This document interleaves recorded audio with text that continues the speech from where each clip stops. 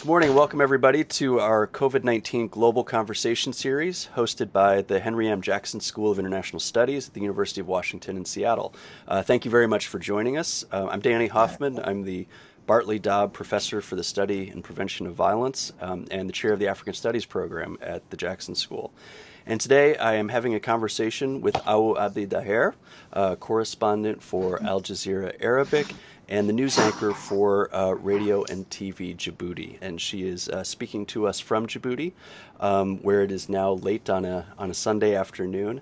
Now, due to the format and time considerations, we won't go through Abdi's full biography, but you can find information about both of us on the website series. And I just want to start by thanking you so much for joining us today. I know you are incredibly busy, and this is a very tense and stressful time everywhere. So thank you so much for your time. Thank you for having me. Thank you, Mr. Danny. Great. And so I wonder if you could start off just by giving us a little bit of context. I know the African Center for Disease Control has said that Djibouti now has the highest infection rates in East Africa. Could you give us a little bit of context for that and tell us a little bit more about where things stand today? Okay, for Djibouti, those who are not, it's located in the east horn of Africa, which is the east of Africa. And now, as many other countries, the Djibouti registers today and 15 new cases, which mean the total are 1,023 cases. And there is 411 the total recovery cases, and the number of deaths are 2. According, Danny, to the African Center of Diseases Control and Prevention, Djibouti registered the highest prevalence rate of COVID-19 in the East African countries, and that means every 100 inhabitants, there is 98 of cases of inhabitants who are affected by the virus COVID-19. And it's also important to mention that the total inhabitants of Djibouti are less than 1 million, and you can see that how the virus spread really rapidly in Djibouti, and more of you and maybe others were asking themselves why, especially here in Djibouti, and because the reason why the virus spread really quickly and rapidly here, it's because first of all there is not respect of the restrictions and the general lockdown here in Djibouti, and the other reasons are the neighborhood, many of them were continue their life, their routine as there is nothing happened, and the third are many people here, like we can say more than 50% of the inhabitants are small business owners and vendors. They sell their product in the streets or in the market. So it's hard for them to stay at home and to respect the lockdown. So they go out and to make general activity income, especially now in Ramadan, which is really hard to respect the quarantine made by the government. Great. Okay, thank you. Can you say a little bit more about just the general atmosphere, especially like you said with the beginning of Ramadan? We're in sort of an unusual period anyway. How can you say a little bit more just how it feels on the streets of Djibouti? It's really weird because the atmosphere is absolutely different. At the normal Ramadan, we go at the mosque to pray, especially the Tarawih, which is the after it's the prayer, especially for Ramadan. There is all the mosques were closed because to stop spread of the virus. There is less than people to go outside of their home, and it's really like we are really sad.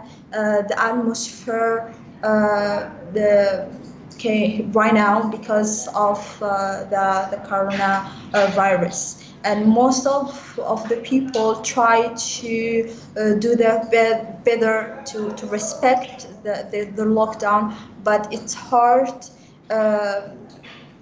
for us as people, but also for those who work daily to have a little small businesses, especially the businesses related to Ramadan, like those who sell fruits and vegetables, and those who are sells like they have a small market who sells many other things like dishes and all that stuff, and those all markets are closed because of the lockdown, and the atmosphere is absolutely really different right now. I can imagine. Well, could you say a little bit more? I know that I believe it was 2 days ago, President Gay made a statement that sounded quite a strong condemnation of people's activities during the lockdown. That essentially he faulted the citizens of Djibouti for not observing the lockdown. Could you put that into context for us a little bit and say a little bit more about that statement? Sort of how it was received, how. Just give us a little bit more of the political side of this. Well, he tried to call all people to respect the lockdown made by the government because of the safety of everyone. And the second thing is it's because the health system will not give the assistant care for all people who are well affected by the virus if this number will continue to increase, and that will really cause a lot of damage for the public health system here in Djibouti because we have like 2 hospitals as a current they made for the quarantine for those who are infected by the COVID-19, and if this number will continue to grow, this hospital will not able to get those people, and there is less of beds and less for medicines. So that's why the president really urged all people the important to stay at home and to respect the lockdown. Other than that,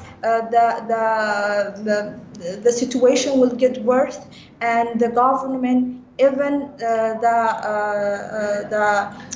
all those associations who gives help to the government and to give donations will not be able to give the assistant health to those who are infected by the COVID-19.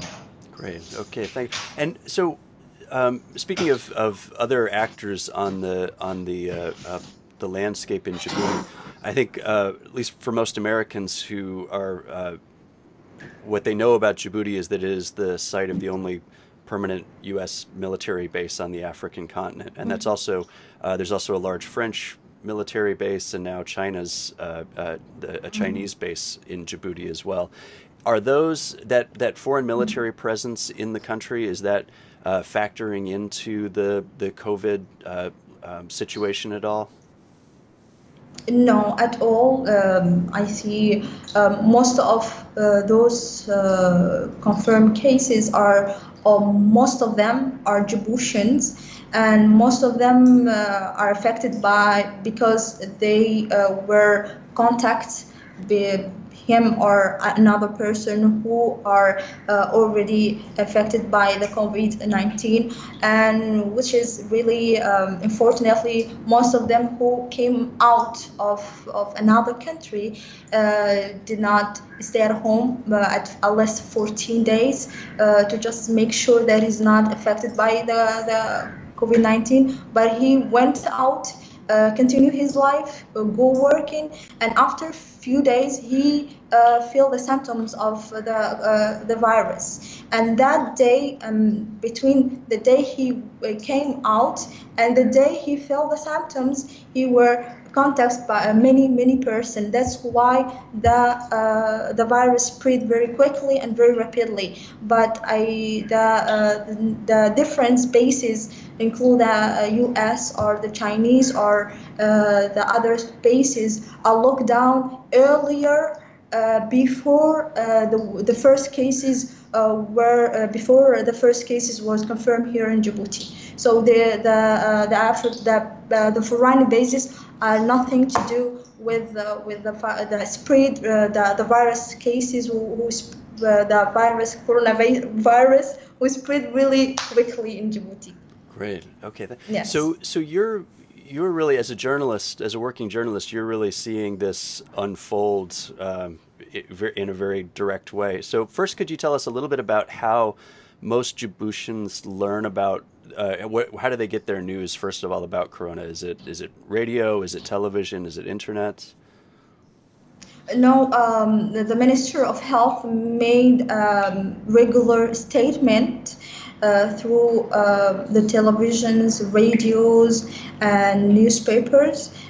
So it's an official statement made by the Minister of Rhinos, or most of the time is the Minister of Health who made the official statement. The confirmed cases, the death, even the recovery, to just avoid the fake news spread through the media, the network, or through the internet. So the confirmed cases is through official statement made by the Minister of Health. Okay. And are those rumor networks are they quite strong in Djibouti, as they seem to be in so many places right now? Well, now when the minister made the daily statement, made the rumors and the fake news less. Because the people just stay to make sure the officials' news and the officials' numbers of those who are affected by the coronavirus by the Minister of Health, and that make really the people may really feel they trust more the official statement than the rumors. Okay. Great. And could you tell us a little bit about your personal experience as a journalist working in these times? How does it how has it impacted both your working practice and then just a little bit of how it feels to be doing this work right now? Well, it's really special. It's really special circumstance because we are not like for me it's the first time, and I think most of journalists to handle these situations, even to handle with the informations and make sure to separate the rumors, the fake news, the real informations, because for example, if the statement of the Minister of Health be late 2 hours or get late like 2-3 hours, then the rumors continue to spread really quickly. Like there is 20 deaths. There is a lot of another rumors say that there is 23 deaths, and the people try to really confirm those cases, and everything's go quickly and really work fastly. So my role as a journalist is just to stay really calm and try to make sure that this information's be sure that this information is come from official side, even if it's news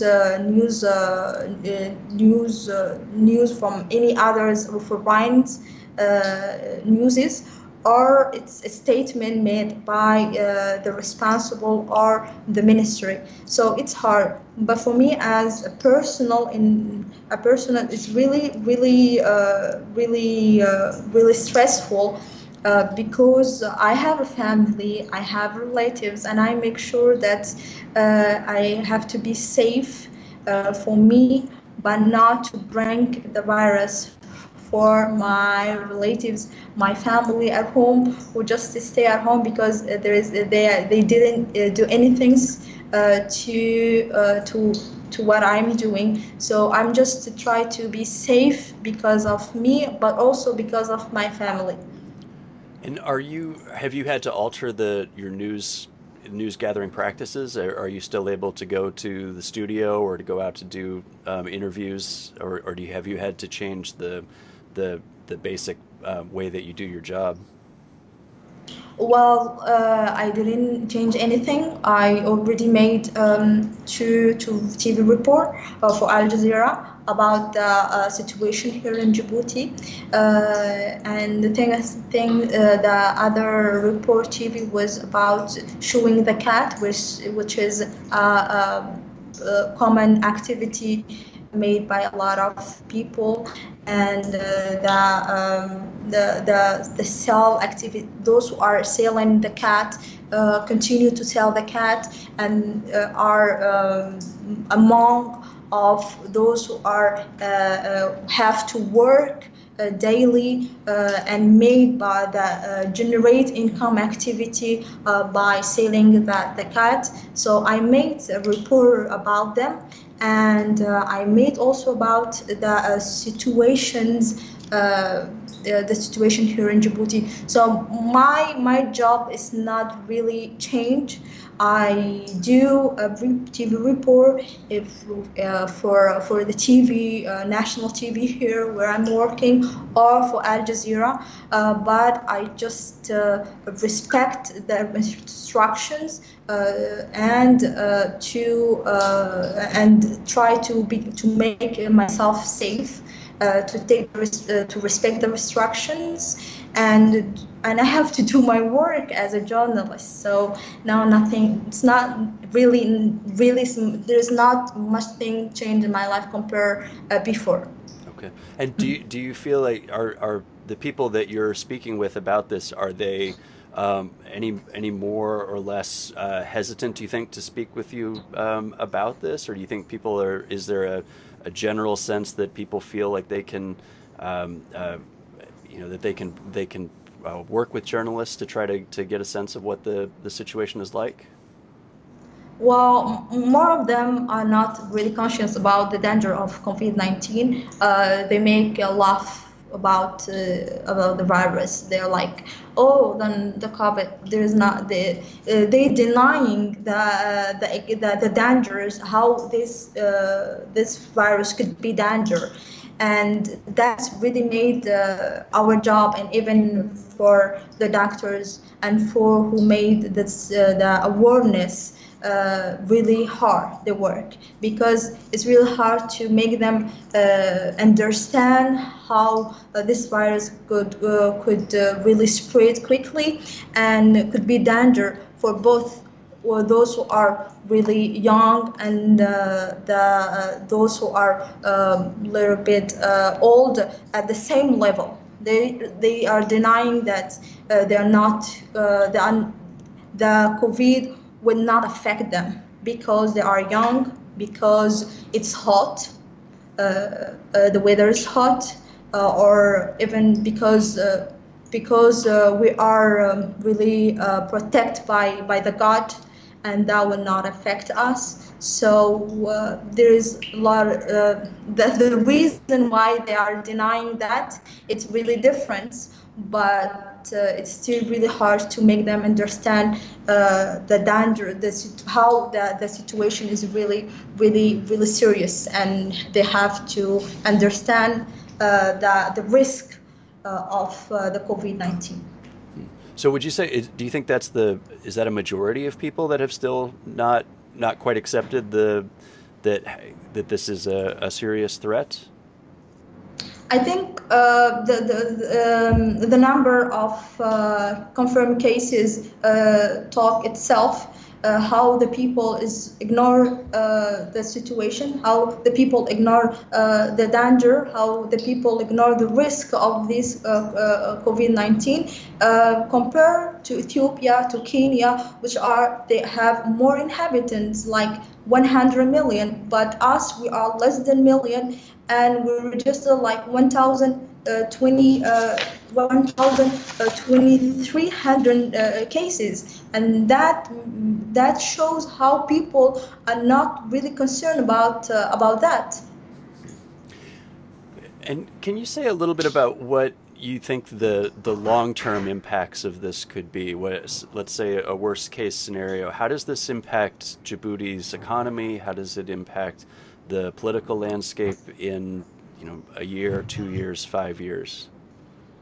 Well, the really hard the most people who will impact this change, the lockdown impact their life, their daily life. It's those who are small businesses who owners market, who sells products. So those are really infected by the coronavirus. They struggle. You can, even if you cross the town and cross the road, and most people who made them is those who are who generate activity income daily. They are struggling to live. They are struggling to make an income daily, and those who are really, really struggle to live. But I think if we talk about the economy of Djibouti, that will have a bad impact because the government locked down all the activities. Lock down all the people who made even if our economy is not, we don't have a natural resource, but we all our economy, it depends on the port seas. So the port is working, but the government of Djibouti decided to continue the activity of port, and to make sure that the restrictions is respected there. But if we talk about the individuals, that will have a direct impact of their life, especially those who generate activity income daily. Right. Mm-hmm. All right. Oh, Abdi, I want to thank you so much for taking the time to speak with us, and certainly wish you, your family, and everyone in Djibouti the best. We'll certainly be keeping our eyes on what's happening there. And again, I just can't thank you. For those who are joining us, thank you so much. And you can find additional talks in our COVID conversation series on the UW Jackson School website. Thanks for being with us. Thank you, Danny. And I pray for God for those who are affected by the coronavirus. They will recover, and they will get home really quickly, and really I hope you all the best, and thank you for having me. Thank you so much.